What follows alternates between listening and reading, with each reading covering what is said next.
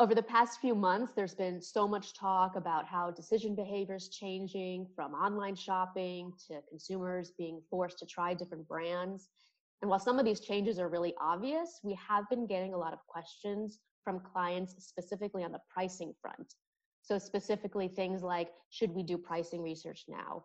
How is price sensitivity changing? How is my category affected? Our pricing team has a lot to say on this topic.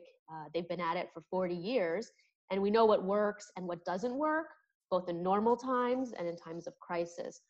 But we always like to back up our recommendations with data.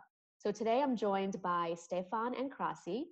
They're going to talk a little bit about a pricing rerun we did to answer some of these questions. Stefan and Krasi work really closely with consumer brands in EMEA and the US, respectively. So Stefan, can you share a little bit about what we did with this project? Yeah, for sure. And yeah, you're totally right. I did receive a lot the question, should we do a pricing study right now? Well, and our view is that you need to take a look at it from multiple angles, multiple data sources to come up with the final answer. And rerunning the pricing study, it's just another piece of information that we now can use in making the best decision forward for our clients. So what we did, we reran 8 studies, consumer good categories, and then different countries, different brands, so to have a good spread. And we simply compared the results before COVID-19 and during. And when we are comparing the results, we focused on mainly 2 things. One, do consumers buy the same SKU pre-COVID versus now? So we did this by simply comparing the base cases, as we so say it. And secondly, are consumers more or less price sensitive? And we did this by comparing the price elasticities of the products of both brands. And by doing that, by doing both of that, we're getting a better feeling on how consumers may behave differently or not in both experiments. Okay, so that's what you guys set out to do. Krasi, what did you find out in the US? We found a few interesting things. The 3 main areas I would say are, the first one is a shift toward mid or lower tier products. And we think that this is attributable to the fact that those tiers tend to have larger pack offerings.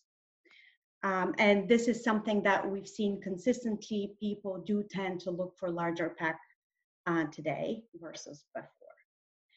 The second thing that we found is that in research environment where you have full product availability on shelf, people do stick to their brands. So even if there is a slight shift within tiers, they do stay with their brand if that brand is available.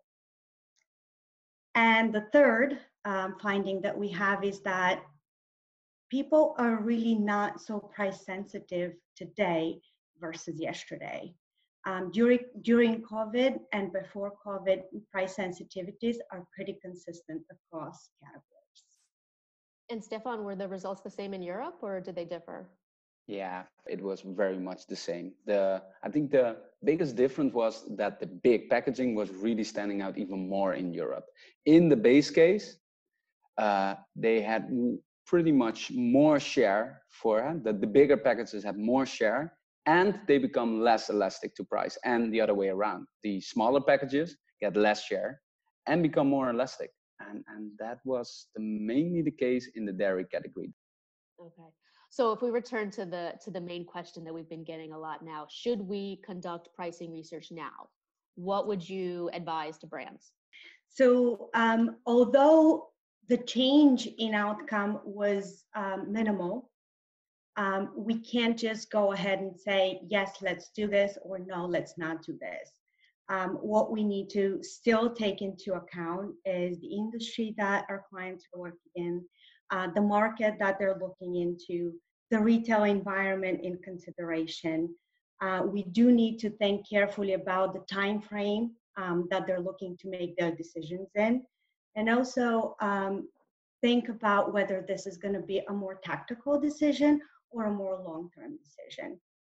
So these are things that we need to keep thinking about as we would have been thinking about in a normal market. Yeah, I'm totally with you. So despite having another piece of information that perhaps lean to say, yes, you can do pricing research right now, we'd rather say, hey, we have another piece of data that we can use in making a better decision for you, but let's keep in contact to make really the best decision because there are way more angles. One idea that came up with a client conversation, so to say, is that we are running multiple waves of pricing study so that you have the insights on the consumer behavior now, within 3 months, and within 9 months. This way, you can make a tactical decision on a shorter notice right now, maybe for the next retail negotiations, and use the consolidated view of all the runs together to make a longer term decision. So I guess the key message is just give us a ring and we will figure it out. Yeah. Thanks, guys. If you're interested in more of these specific insights on the rerun, you can download the paper here. And online, you'll also get more pricing after the crisis tips, as well as other recommendations covering the entire marketing mix. Stay tuned for more in this decision behavior and disruption series.